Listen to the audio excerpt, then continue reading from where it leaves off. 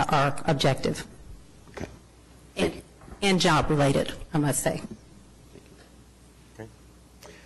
Gary? Well, once again, I'm torn with, I told myself to keep my mouth shut this morning, but David, I think the statement that this has been blown out of proportion is an understatement. Those of you that know me for any length of time know that I really tend to cut to the chase most of the time. That's just my makeup. That's the way I handled things all my life. And when you start talking about those great big peripheral things out there, I want to know what it is we're actually talking about here and what we're actually doing. This resolution and the way that it gets voted, by the way, I'm supportive of this resolution. The way it gets voted is not a statement from this council of what they condone in the community. It's not a statement of what we're trying to increase or decrease in the community. We don't have that luxury.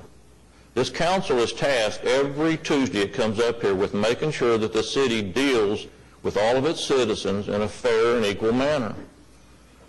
We don't not respond. We respond to everybody. We respond to their heart attacks. We respond to their fires. We respond to their car wrecks. We deal with them on an equal basis. We don't have the luxury of saying we're not going to do that because we don't condone their lifestyle. The churches out there, the social settings, the families, all of that, you have the luxury of doing that. This council does not. This council is tasked all the time with making sure that we get fair and equal treatment.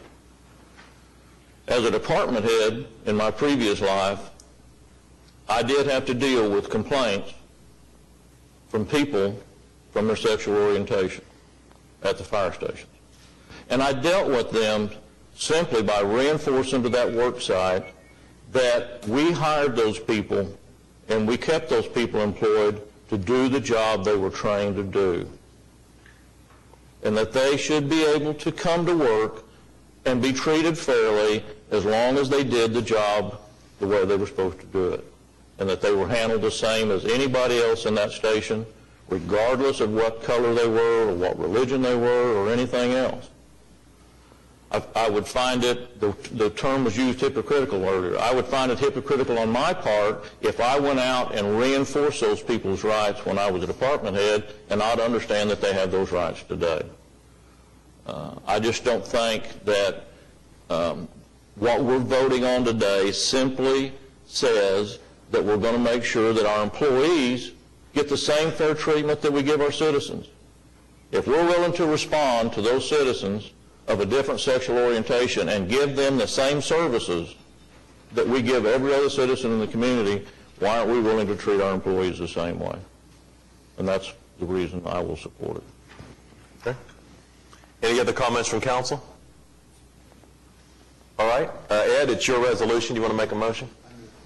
We have a second? We have a motion and a second.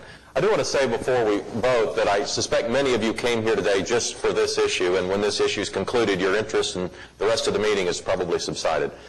And for that reason, afterwards, I'm going to give everybody about a minute to leave if you choose to leave after this vote. If you'll do so quickly and quietly and safely, we'd appreciate it. But we do have more business to conduct here this morning. All right, we have a motion and a second. We're voting on item 9A. Please cast your votes. And the item passes by a count of 7-2.